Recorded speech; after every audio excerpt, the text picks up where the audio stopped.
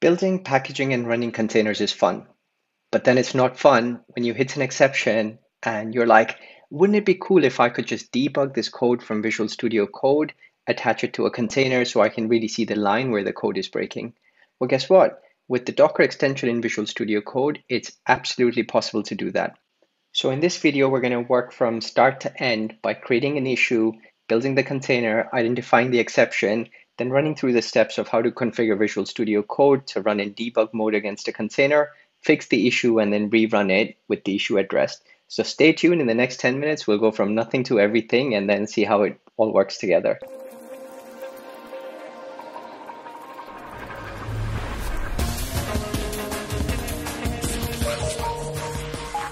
So let's start off by checking the list of all the Git branches that we have for the current repo. Okay, let's create a new branch, and we can do that by checkout and -b to check it out and create a new branch. Let's call it Docker live debug Docker. Now this branch is where we will run the rest of the video from. Let's open up Visual Studio Code. As you can see in the Visual Studio Code, I've got a My Web project, and then I've got a My Web test project, and then I've got a Docker file. Look at the link popping up in YouTube that explains so far how to create the My Web project, the dotnetcore vanilla, as well as the basic Docker file. Now you can see within this directory, I've got a Docker file, and I can run cat Docker file just to see the contents of it. Now let's start off by actually building from this Docker file, and we can do that by running the docker build, and by saying dot, we're saying from the current context, and then using the -t to specify the tag that needs to be used with it. So let's just do that, and then -f specifying the file that needs to be used. So in this case, we're using the Docker file that I just showed you. Now when we run this command, it just works through the Docker file to basically execute the steps that are listed there. And in this case, it's just basically fetching one of the existing MS Docker images and then bolting on our app on top of it. Now, once the build is complete, you can see a new image has been created, and we call the image My Web. Now, we're simply going to run the image in a detached mode, attaching the process of port 80 to 8080 on my local machine. And let's just run it, giving it a name My Web. And then we're saying, when you run My Web, use the My Web :debug image, which we previously produced. Now, because it's running in detached mode, we'll have to open the browser. And as we open the browser, we can browse to port 8080 on localhost, and we can see the container. Now I can click on home, it's good, but when I click on privacy, or privacy, as some of my audience would prefer it to be called, we see we run into an exception. Now, for one, I could navigate to Docker logs, and within the Docker logs, I could look at My Web logs to figure out, the stack trace of the failure.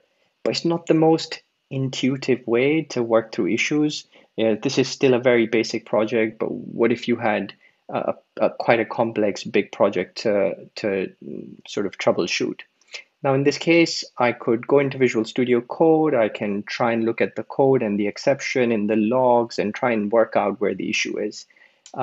Again, in this case, it's fairly straightforward. I embedded the issue, so I very well know. What you would have also seen on the screen is I'm using the debugger command there to sort of pause in debug mode, but it's not doing that, which is clearly telling me that that my session is not running in debug mode.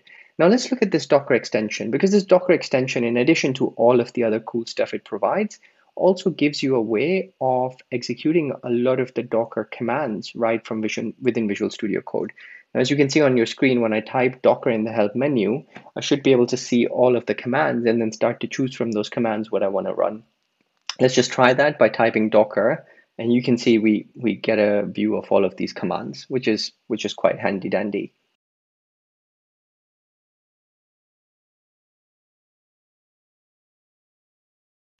Now, in this case, the first thing we need to do after we've installed this extension is to add build artifacts for the .NET project that we have. And we can do that by using the .NET generate builds and debug artifacts, and you see it adds the launch.json and the task.json. Now, task.json is the one that's of interest to us. Let me just collapse the whole thing, and you can see it adds a section for builds where it just basically uses an entry point of my web, and then that's in essence the configuration that's needed to run the project in build mode. And you can see the moment I do that, now in the debug section, I have the option of selecting one of those tasks to run my project. Now, the next thing I need to do is I need to run the Docker command for initialize for Docker debugging. And because this is an ASP.NET Core project, that's the type I want to use. And my base image is running Linux, so I have selected that as well. Now let's close it and open it again. And really what we would see once we do that is there is now an addition of Docker build configuration type. Let me just correct the path because it's added a my web folder in front of my Docker file. And as I showed you, the my Docker file is at the root. So let's just quickly clean that out. Now, in essence, if I go into the debug mode now, I should see one more configuration in there, the third one, the Docker dotnetcore launch. So let's close this and clear this out. Just we'll quickly show you that if I run docker ps, I see that there are no currently running Docker containers.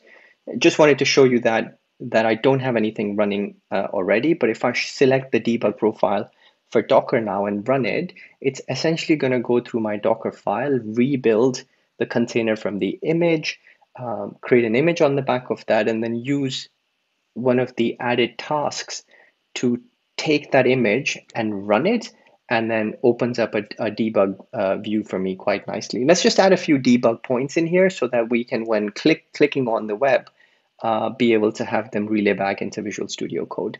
Now, as you can see, it's just directly hit the debugger, and I'm able to browse my home controller code, which was always working fine, so nothing to see here. Let's click on privacy. We're going to navigate the same code again, but as we work through this, we're going to come to the privacy function where we will see the exception happening. And this is me seeding this code of a function that's not yet implemented. It's always going to throw an exception. As I said, right, simple if you know where it is, and not very simple when you have to work through the code and the logs to sort of figure that out. And you get a lot of nice help here, right? You get the capture of all the headers, the routing, the full debug experience as you would expect it. So the fix here is fairly easy. Let me just comment this bit of code out. Well, actually, let me just comment out the whole function which I created so that we could just fix the issue. Let's just remove the message from the return view as well. And see, I'm not debugging or manually building here. I'm simply going to go back to my profile and hit F5 again. In essence, that's going to use the profile to run the entire container from build, create the image, and then run the container image and come into the context of the debug. Let's just hit F5. And now if I go into privacy and work through skip,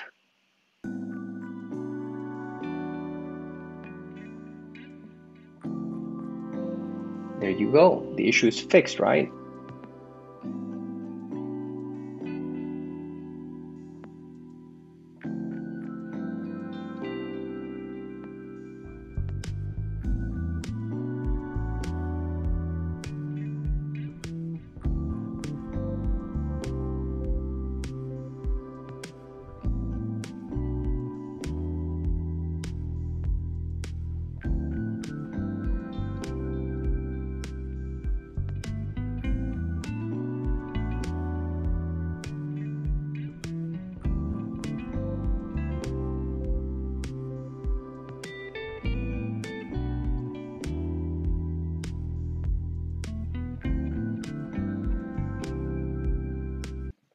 So hopefully you've seen how easy it is to use the out-of-box extension for Docker available in VsCode to apply and bring the configuration that's necessary to run a container in debug mode and have the full debug experience as if you were developing the app natively. Now, this is one of the many videos I've created in Docker, be sure to check out the channel and the full playlist for Docker, where we start off by creating a full Docker file from nothing. So understanding what the from command is used for, what's the benefit of using multi-staging within a Docker file, and then creating an Azure YAML pipeline, the Azure DevOps YAML pipelines, that's right, to natively build a container, generate an image. And through those videos, we also work through how to run unit tests within a container by layering on top of the container image, a temporary image in order to run the test and then publish the test results from within Azure Pipelines so that you can visualize any failing test.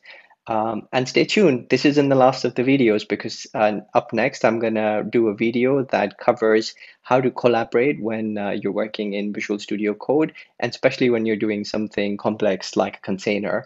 And have that social collaborative environment right available from Visual Studio Code to bring in and simplify team collaboration.